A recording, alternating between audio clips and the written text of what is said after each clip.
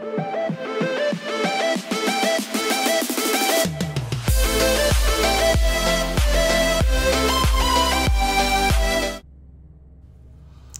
pilots, and welcome to another Eve Echoes video. Today I'm going to be showcasing what has quickly become one of my favorite ships in Eve Echoes, and that is the Arbitrator 3 Covert Ops. And the reason that this is one of my favorite ships right now is because it is so great for solo PvP. Let's go into the fittings and check it out. Okay, I'm going to be using two Python C-type medium missiles. These are the long-range missiles.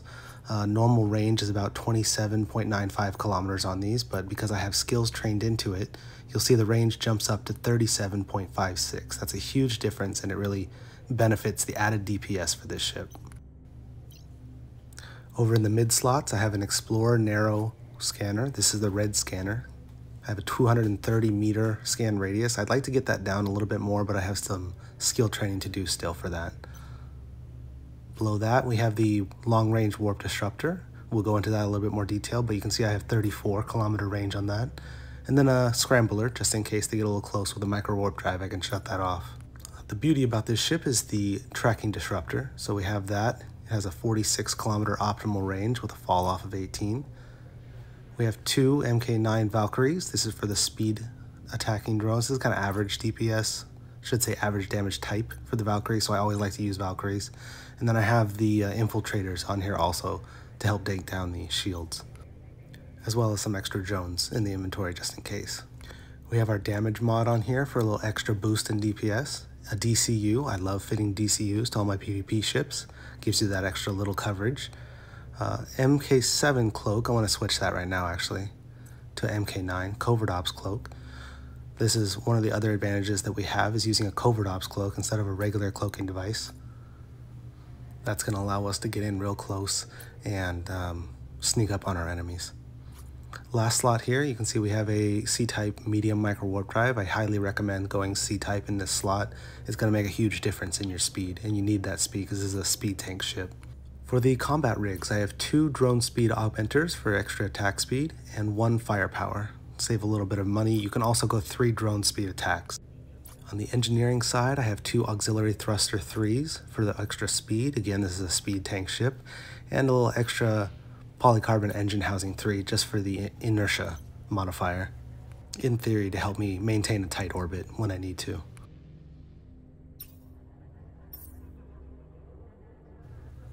Let's go in and check the nanocore real quick. I know everybody's curious about the nanocore when I fit these.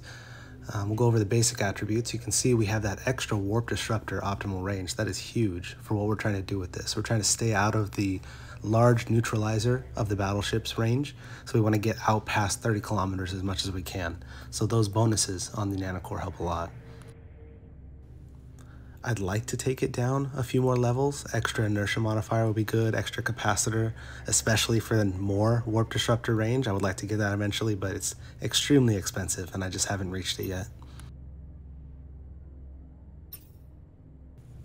Oh, and I did gold core this ship because I loved it so much. So you can see I have the extra inertia modifier on there from the gold core. I haven't quite achieved the second level yet. I can see if I can make it right now.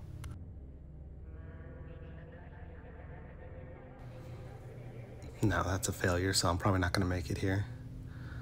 And yeah, ran out of resources, so I'll have to go try and gather those up real quick and finish this off. But because of that inertia modifier, I could probably get rid of the polycarbon rig and put another speed rig or dynamic fuel valve to help with my capacitor. Something I might look into doing later. One of the key things that makes this ship so great is the Bombard implant, the Bombard Tactics implant to be specific. I have it at level 20. This implant basically allows you to come out of cloak and quickly lock the target and spike them with DPS before they can react, so it's really beneficial. I have the 40% drone speed increase.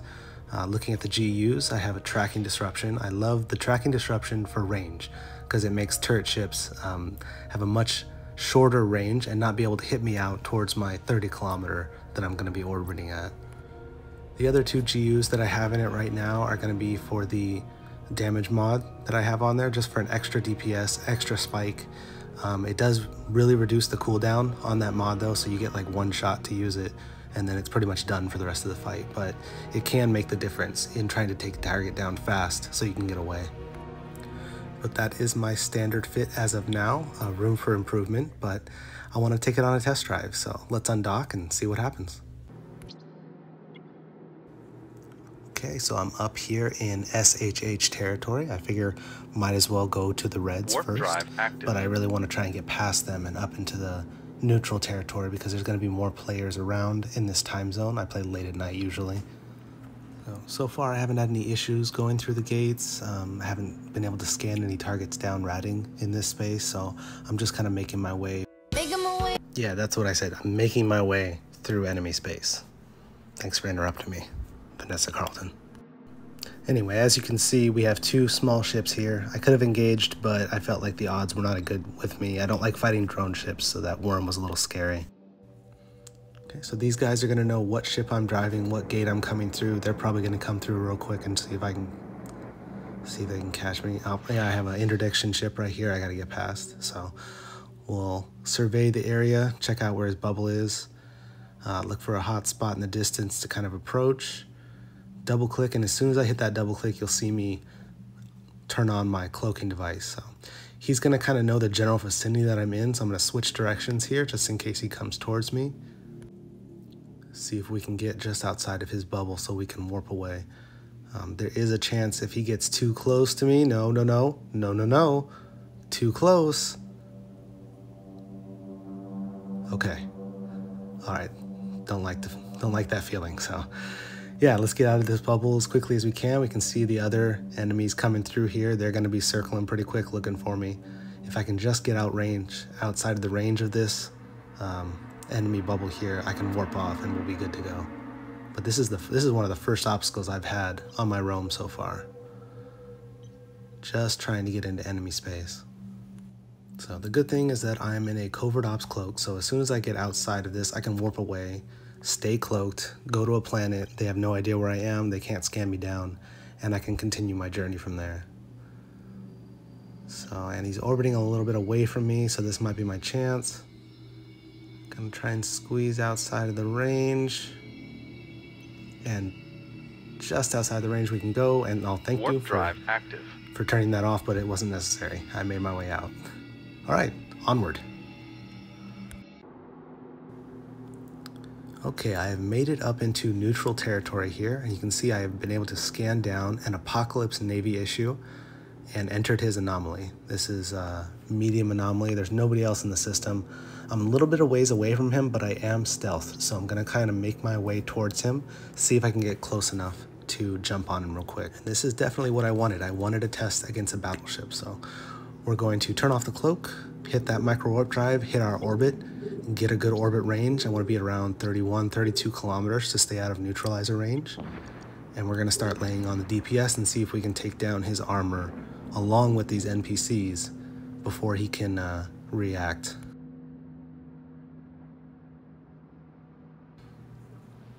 Getting some good shots in. We got over 2,000 damage coming in from the drones, so we're doing pretty good. Taking it down. I don't know if he started repping yet. Maybe he's not used to this amount of damage coming through. Oh, okay, we got the neutralizer and the NOS on me now, so unfortunately I know I'm in range of his newt, and that's not going to be good. Even though I'm right on the edge and his optimal on that newt is going to drop off, it's still going to slowly tick me down, and there's no way I can outlast this. The good news is that our tracking disruptor is doing a good job of mitigating all the damage, so we're not taking any damage. If I had the capacitor to last forever, I might be able to take him down. It might take like 45 minutes, but you can see he's just chunking me every time that large neutralizer goes through a cycle. It's draining me just a little bit more, so I turn off my micro warp drive trying to save my cap.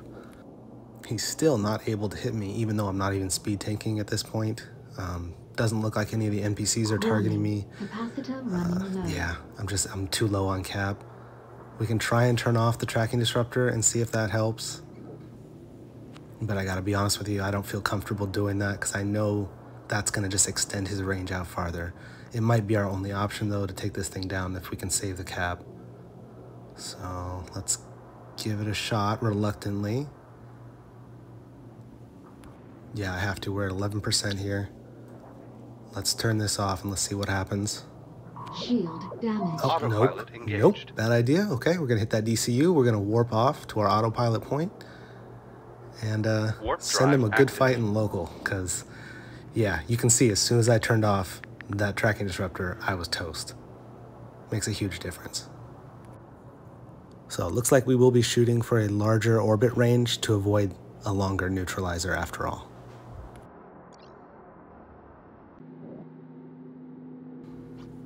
Okay, we are back in SHH territory here. We're going to warp in. Notice how you can see the name in local before you've completed your warp in, so you know if somebody's there. We can do our double tap into space, hit our scanner, hit our cloak as soon as that happens. Okay, we got 5 signals. I'm still learning this little mini game here, but it looks like if you just find the glowy dot on, specifically on top of an anomaly, somebody should be there. So that's what you're looking for. Oh, Chimera, I believe that's called. I think that's a capital ship. So we're going to use our stealthiness to our advantage here. Warp drive active. Double check what a Chimera is, because that's the first time I've ever seen that ship flown. I'm 100% certain it's a capital ship. I just don't know if it's a carrier or a dread. So let's ask real quick. Either way, one of the great things about this ship is I can warp in about 100 kilometers and be pretty safe, kind of scout the area, see what's going on, and move around with the cloak on. I do know there have been situations where people have fallen asleep while riding in a capital ship. No names mentioned, but yeah, it happens. And that's kind of what I'm hoping for. Let's see if we can take advantage of that. I do see his small fighters out there, so this is a carrier, which means he might be a little bit vulnerable, especially if he's fallen asleep or gets lazy.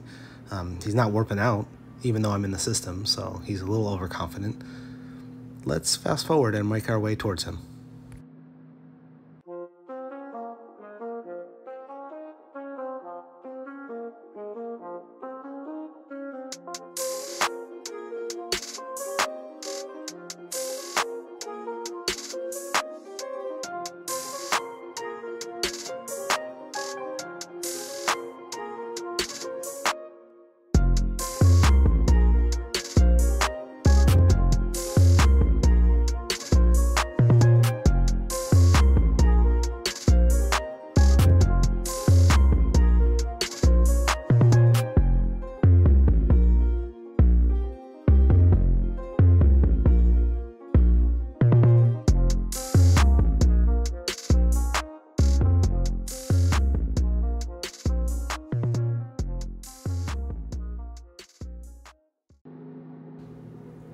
Okay, we are just about in range here. He's got 1 ship left to complete it. So we'll see if he's kind of fallen asleep at the wheel, if he's going to warp in there and grab the loot, or what's going to... Oh, okay. He disappeared. Well, I think he cynoed out. He may have logged out, but that streak across the screen means he probably cynoed out. So either way, system is empty, and I got a lot of loot in front of me, so we're going to pick it up. Active. Enjoy.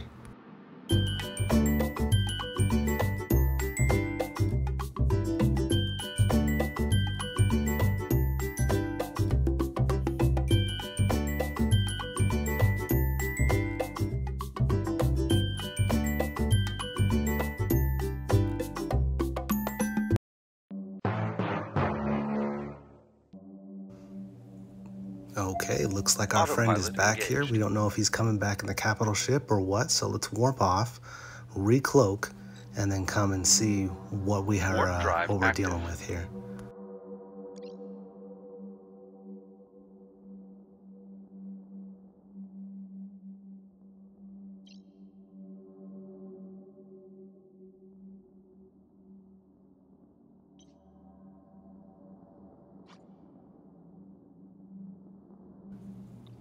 Let's warp in at about 100 from this anomaly. Kind of see what's going on. I expect the carrier to come back.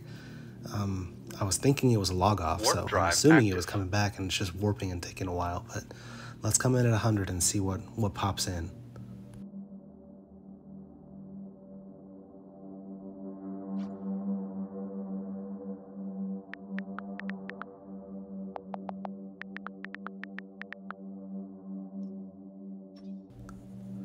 A daredevil, interesting. I don't know if he was expecting me to be here uncloaked or if he just only wants the boxes, but that's not a very large cargo hold for a ship. So let's move in here, and I guess if he's gonna hand me a daredevil, let's do it. So just like before, we turn off our cloak, we hit our marker warp drive, hit our orbit, and try to target as fast as we can. Got him locked. Now we just gotta get in range of our disruptor. Our drones are farther out range, we turn that on, turn the disruptor on. And good thing we got our bombs off. We'll see how much damage we can do. We want to burst this guy down before he has a chance to escape. He's probably stabbed. He's getting a little bit of range on us here. He's outside of disruptor range. So close. Come on. There. Beautiful. I will take that. I will take this loot, and then I will take the other loot. So the long wait did pay off. Did get the PvP engagement that I wanted. That was perfect for me.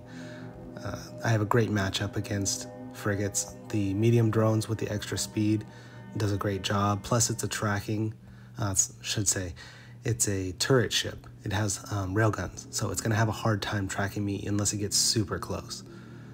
So I will take that. You can warp off. Very well. I didn't want to blow up the pod just in case he was in system dock, so he's going to have to go back and get whatever ship he wants to come. We get a little bit of extra time here to loot, see if we can get some more carrier or dread debris, because that's going to be worth the most. And just in case this time, I'm going to set a bookmark for this spot, just so that I can come back in case he loots the boxes. I can still come back and grab the wrecks if the anomaly disappears. All right, let's take a quick look at the kill mail here, just for the value. 411 million, that's pretty good. Let's send it out so we can get some cheers. All right, moving on through SHH space. We're coming through a gate here. We still have our invisibility timer. We're gonna survey the area. We got a Dramiel here sitting on the gate, so don't know if he's AFK or not, but let's take advantage of it. Do a quick engagement, load our drones up. Actually, I think I clicked too fast on that drone button there. So we didn't get our drones loaded. That might kick us in the butt later. But hopefully we can get this guy down, put the tracking disruptor on him. He has a cannon ship, so this is gonna mess up his range. Pop our DCU. Probably could have waited till I got to armor on that, but I got a little jumpy. Okay, getting it real close. We got 9 other people in the system here, so we wanna be quick. Let's take him down. Come on. Got our scram, got our... Nope. He's stabbed. He's got the warp stability, so even with 6 points on him, he was able to get away. Oh well, yeah, sometimes that's what happens. You can't stab everything. So, moving on. Okay, moving on with the solo roam here. You can see I'm a little bit damaged from that last fight. We're gonna run smack into a Lictor bubble here. This is a light interdiction ship. I could probably take him down pretty quick. Unfortunately, he's super far out of range. But luckily for us, our cloak is still on, so he's not gonna be able to jump on us, and we can slow boat our way to the gate if we need to. I don't really wanna engage more than one target, so as long as he's out of range and nobody else is next to the gate, we're just gonna try and pop through and then move on after that.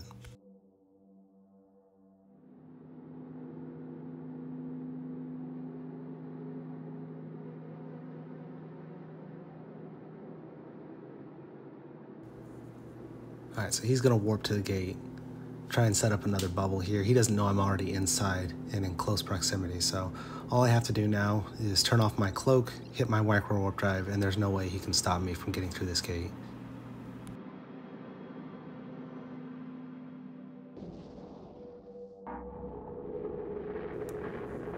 Okay, we got about 8 reds in the next system. Damaged.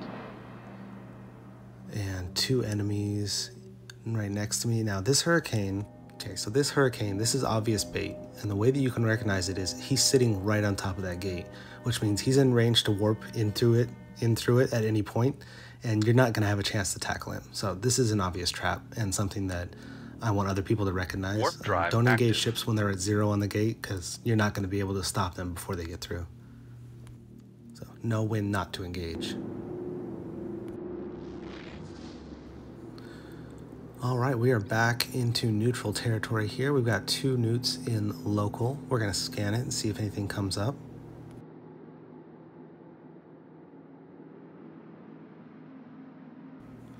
Right there, you can see that glowing anomaly. So we're going to click straight on the anomaly, hit a scan, and we're going to see what ship it is before we warp in.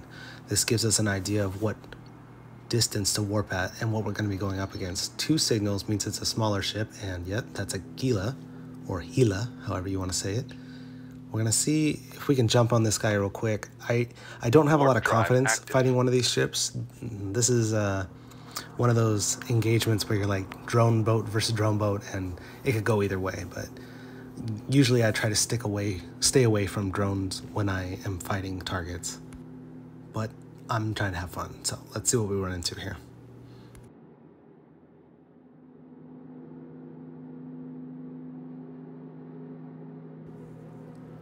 Oh, that's disappointing. That's an invisible Gila, everybody. If you've never seen an invisible Gila, there it is. We can't fight invisible Gilas, so unfortunately we won't get to test ourselves against that, and it's time to move on again. We'll give the system one more scan just to see if he changed anomalies, but it looks like he docked when we came into the system, so we didn't get a chance to see how that fight would turn out, but maybe next time.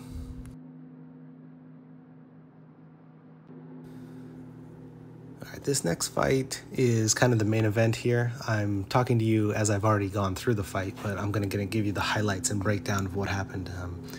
When I warp in on this gate, I see something on my overview that I don't recognize because I've never fought it before. And I think it's either a succubus or a hurricane or a myrmidon or something. I don't know, but it goes through and I jump after it and I'm like, yes, I got somebody. Let's do this. Let's fight.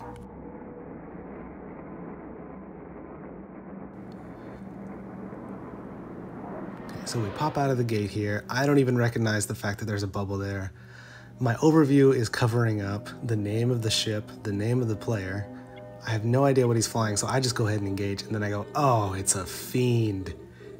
Well, there's no going back now, so let's hit orbit, let's fire everything, let's turn on the tracking disruptor, let's just go everything at it here and see what happens. And you can see I start off really close to him. He has me webbed, but he doesn't have a scrambler on me, so I'm able to pull away and get my distance. And you can see just how fast my drone bombs take down his shields. This is a shield ship, so if he doesn't have any shield left, he's not going to be able to tank. And I'm just chunking him, and I'm at a distance, and there's not much he can do. Now, I don't know if he forgot to turn on his speed mod or what, but he is not even coming close to hitting me. So this looks like a pretty one-sided fight here. I don't know if he's inexperienced or what's going on, but I should not be winning this. He turns off his bubble here, maybe so he can warp away. He's in hull. Hopefully he's not stabbed. I need to get on top of this guy. And a Cinnable warps in. And I don't even care. This guy's in half hull. I'm going for it. I'm getting closer. I'm scrambling him. I'm disrupting him. I'm not letting this get away. This is like the highlight of my career. Yeah, I don't care. You can hit my drones. Hit my drones. I don't care. You're going to go down. Don't warp away, though. Just hit my drones. We're going to target that Cinnable, lock him up just in case he gets on top of us. Just a little more. And get him, drones. Got him. Very nice. Okay, now right here, I just make the split-second decision to just warp off. I'm at 17% capacitor. I'm not at a good advantage against this Cinnable. Usually Cinnable pilots are pretty strong, skilled, and experienced, so I'm just going to warp off. I got the Fiend kill. That's all I care about. Kind of wish I would have engaged the Cinnable, because the way he landed so far off and reacted so slow, I might have had a chance against him if I got range, but I was worried about running out of capacitor there, and I didn't want to risk it. And you'll see here, even though I'm at about 30% capacitor, I could reload my drone bombs, I could turn off my cloak and fight again, because he warps right next to me, pretty much, within my range to get him. And I just couldn't do it. I couldn't go for it. I was so happy with the Fiend kill that I didn't want to lose my ship and have it all go to waste, so I'm just ecstatic. We'll take a look at his kill mail later and we'll see what mods he was running and why that went so one-sided, because honestly, as soon as I saw Fiend, I thought I was done. Okay, so we're cloaked, we're safe, and 9 billion. Oh my god, let's share that. Let's share it now, because this might be the highlight of my PvP career. Let's be honest. I might never get a kill like this again, because those insurance... I should say that kill mail evaluation is extremely inflated. Let's take a deeper look, because I really want to analyze what happened here with the Fiend. Okay, so we do see the Afterburner, we see the 3 DPS mods, so he's all offensive.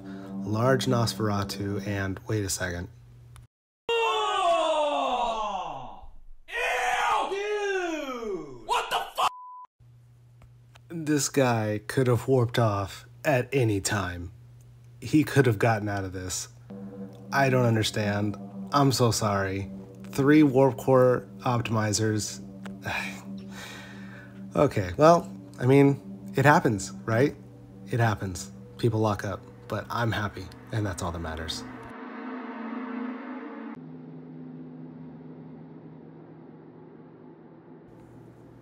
Warp Okay, drive so after active. all that excitement, I think it's about time to wrap it up. It's getting pretty late here in my playtime. Let's head through Fountain, back to Delve, scan on the way, and see if anything else pops up.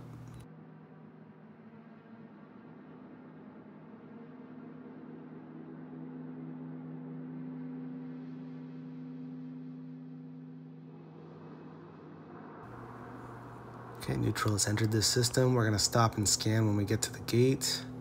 See what it is, hit that stop button. See what we got going on. Oh, he's right here. Okay, let's grab him. Perfect, okay, we got a Myrmidon. We gotta be really careful with this one because our tracking disruptor won't help us at all. This is a drone ship, usually very tanky. Armor tank, so I'm not too concerned with the shield damage I'm doing right now, but my drones are putting a lot of work in here. I got a good optimal range. We got him disrupted. Yeah, this looks like it's all over. It's just too much damage up front for a T7 battlecruiser to withstand. He is reacting. His drones are on me, but I think it's going to be too late. He's already halfway through hull. Shield damaged. Yeah, we got the DCU just in case, so we can outlast whatever damage he has coming. And there's another kill. Perfect. That was unexpected, but I will take it. Sometimes the element of surprise is just like so much more valuable than the mods and the skills that you could be flying with. Let's take out this pod so he doesn't report anything about our ship back, and loot him, and oh, PI. That's nice. Well, a little bit. I think about 15 million it was-ish in value, but I'll take it. Another kill mail. Just roaming through space. Warp drive active.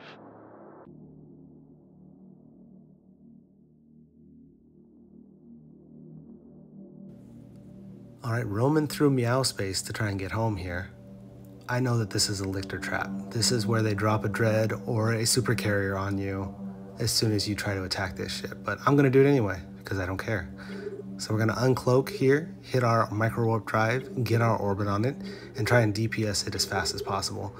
Luckily, our orbit is gonna take us outside of the bubble just naturally, so I did get lucky on that one. But we are gonna maintain range on here, hit the disruptor so that he can't warp away, which I don't think he cares about. He just wants to lock me in. I'm still outside of the bubble. He missed that one there. And we're gonna do enough damage with our Bombard Tactics implant here that even though the super carrier is dropping like I called, like I said, we're just gonna warp away as fast as possible here. He won't have a chance. As he's landing, we're gonna warp away. He loses a ship, active. We smile. That's always nice. I love taking out those Lictor traps. And yes, I know, it's not worth anything at all. 37 million is a drop in the bucket for a super carrier pilot, but it's still nice to get a kill mail when somebody's trying to set a trap for you. So I'll take it.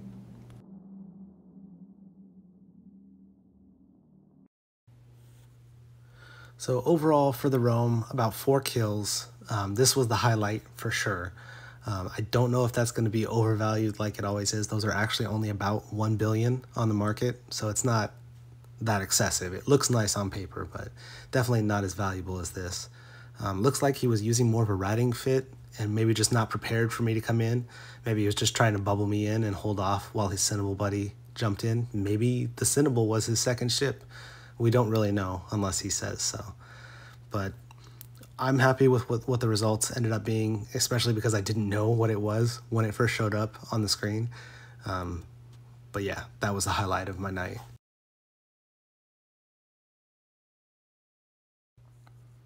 Okay, so that's my solo roam for the night with the Arbitrator 3 Covert Ops. I really love this ship. I hope to do some more PvP solo roams with it. If you liked the video, drop me a like, drop me a subscribe, let me know in the comments. If you have fitting advice, give me fitting advice. I don't mind it. I'm no expert. I just enjoy the conversation. So thanks for watching. See you out there.